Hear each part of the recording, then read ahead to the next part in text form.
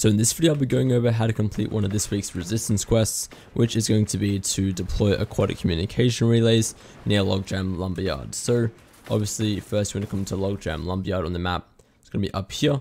Then when you get here, all around in the water, you can already see this bright glowing white thing. What you have to do, you go up to it, then you press deploy relay, and you can see there, that's 1 out of the 3 done.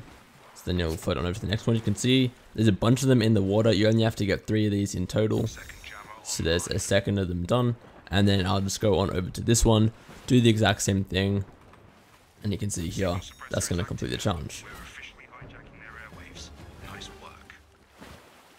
Alright, so that's going to complete that one. If you guys have any more questions about this challenge or anything else that I covered in this video, comment down below. I'll do my best to get back to you on that. Otherwise, that's it for me for now, and I'll see you all next time. See ya.